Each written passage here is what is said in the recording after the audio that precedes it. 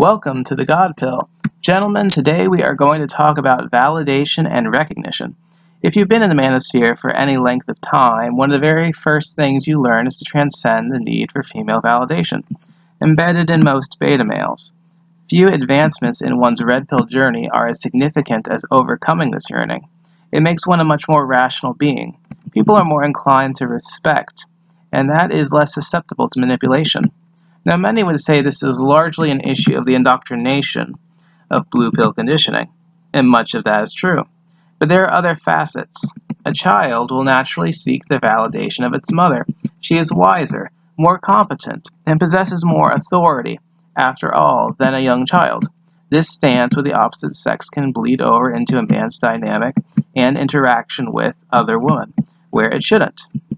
Additionally, mothers can socially condition sons as slaves to the sisterhood, which Darwinianly makes sense as their genes propagate better if they have grandkids, and the odds of them having grandkids is higher if you are a natural alpha or a dutiful, productive beta, not someone in the middle.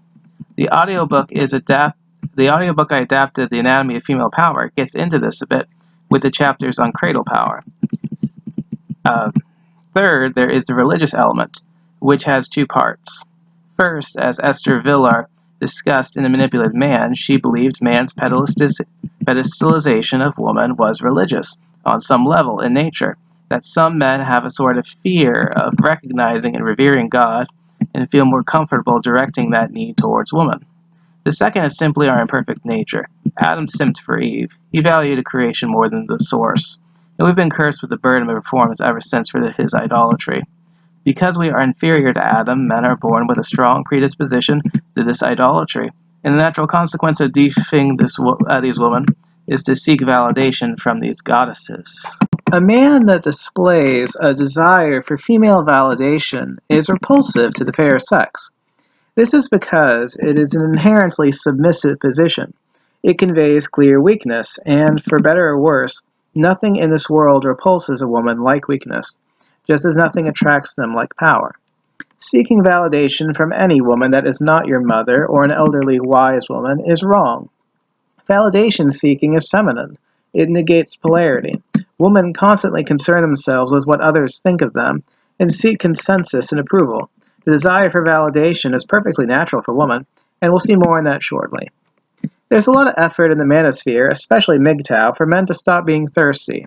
Which is wise. It is a great point of vulnerability, but is it merely libido that is the cause? Short of one feeling God manifesting his approval, there is nothing more reassuring to a man's ego than a woman seeming enthusiastic in carrying out an act that could create your children she'd incubate for 9 months and raise. It's the greatest act of acceptance a human can experience. Really, no wonder a beta male who, as it is, biologically fears the end of his genetic line more than physical death, would find this the most validating thing in the world, especially if he was raised in an environment where he feels, and was taught, there is something inherently wrong with him and men in general, and has internalized it. A man that is optimal in drawing woman after a time overcomes any insecurities or scarcity mindset and stops harnessing his full potential in frequency of intercourse and variety of woman. The reward to his ego has substantially diminished, and there is no reason to indulge in pleasure constantly when one is secure in its supply.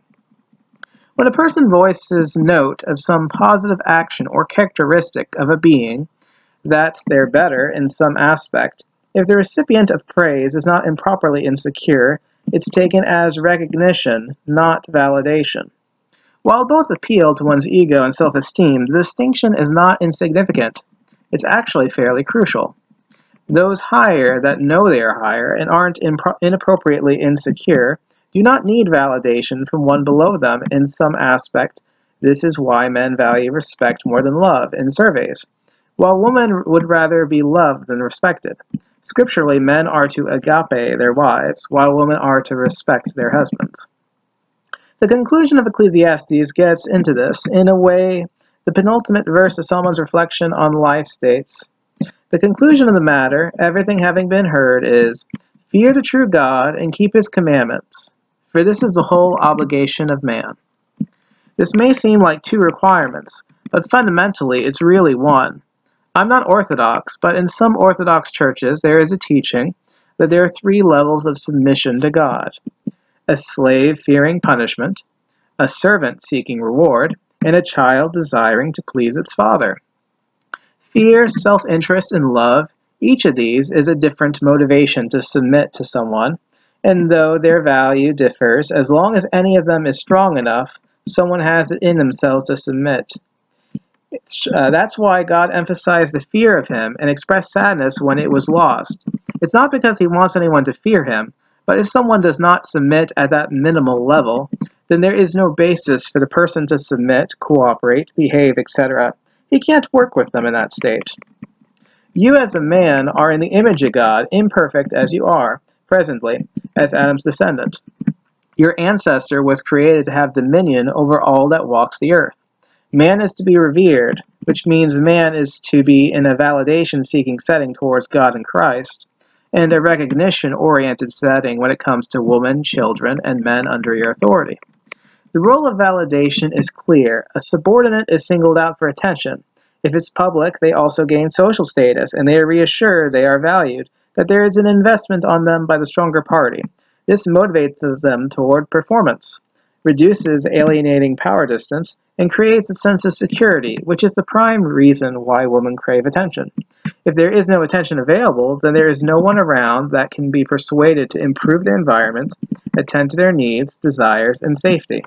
Internalize that, men. Recognition, not validation. But remember, you are the strong party compared to women. Recognition is not something you need, certainly not to the extent women need validation. While it can feed the ego similarly to validation, recognition is a bit different. Recognition is largely a tribute paid to reality.